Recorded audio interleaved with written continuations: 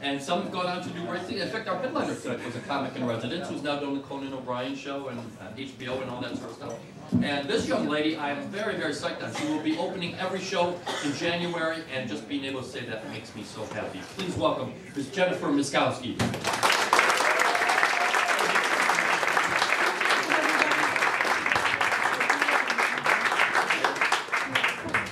My name is Jennifer Myszkowski. My mother named me Jennifer because that was the law in 1975. Don't pity me, she mixed it up a little bit. My middle name is Ann.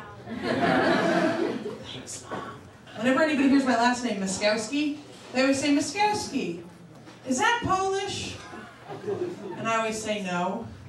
When my great-grandfather was coming over from Ireland, he changed it from O Myszkowski, so as to avoid the immigrant stigma.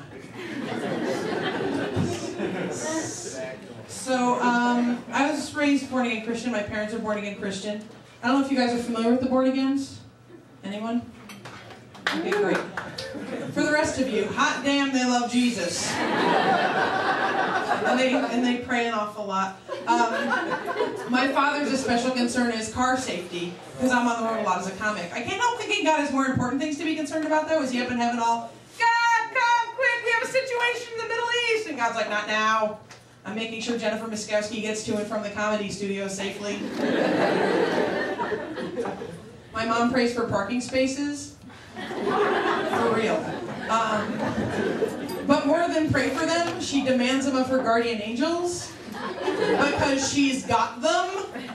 And just be driving along and she'll be all like, angels, find me a parking space, like she's Charlie or something.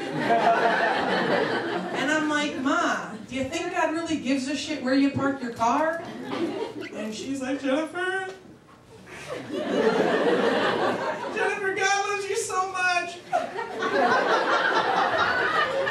That he knows how many hairs are on your head. So every now and again when I'm bored, I pluck a few out. You know, just to fuck around with God. Is he up in heaven like 5,678, 5,679? 1, 2, 3.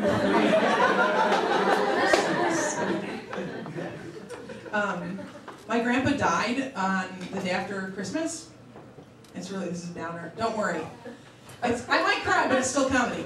So my grandpa died, and his funeral was actually this morning, and I gave the eulogy and everything, and it was pretty heavy. I don't know how to describe my grandpa to people who don't know him. Like,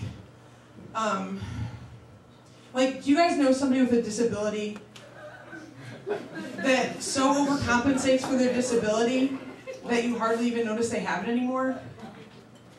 My grandpa, he had no legs. But he was such an incredible asshole. God, and nobody even noticed.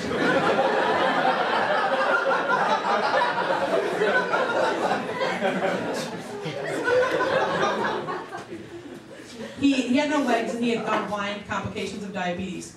And he also had congestive heart failure, and he was having kidney failure, and a number of other problems. Oh, did I say renal failure? Yeah, I did say that.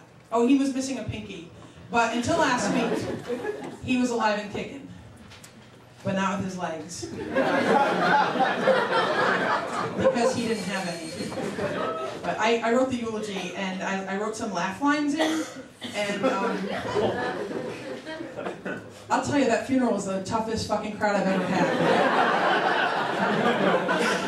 But seriously, it's been a week and a day since he died, and I'll miss him, mostly because I may not be able to tell these jokes anymore. So, poor Jennifer Myszkowski. So, I was walking home from the bus stop, and I was walking, and I saw on the ground a used condom in front of the Rite Aid.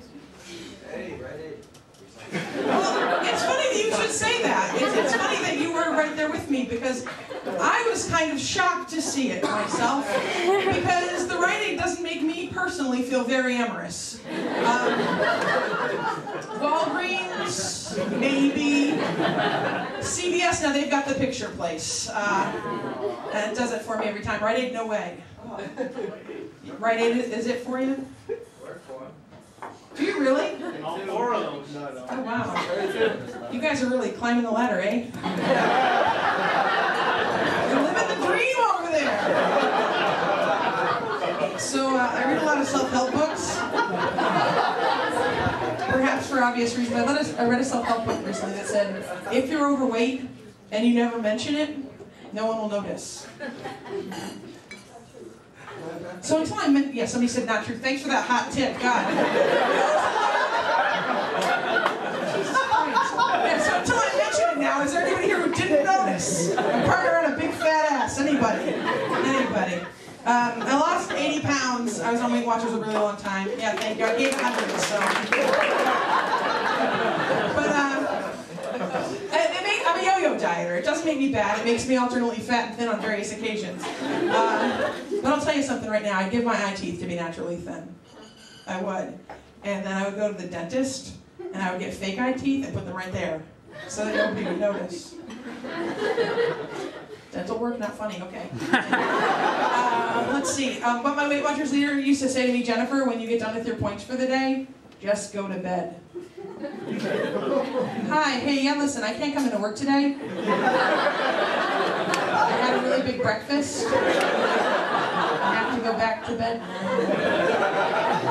One of the glorious things about being a fat lady is that I've developed plantar fasciitis, which is a painful foot condition that runners get, and so do fat ladies. And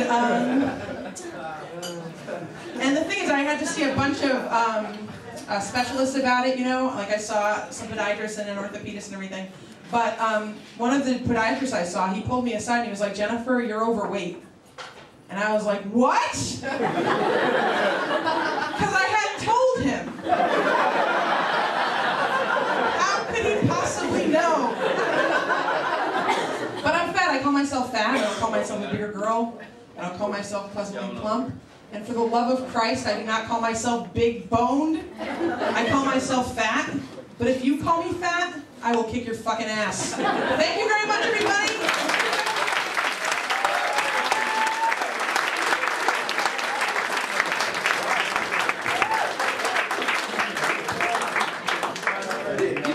How I discover the comics in residence and how I look for talent. Jennifer's a great example. I had just finished doing a little bit of business at Rite Aid, and she was walking me.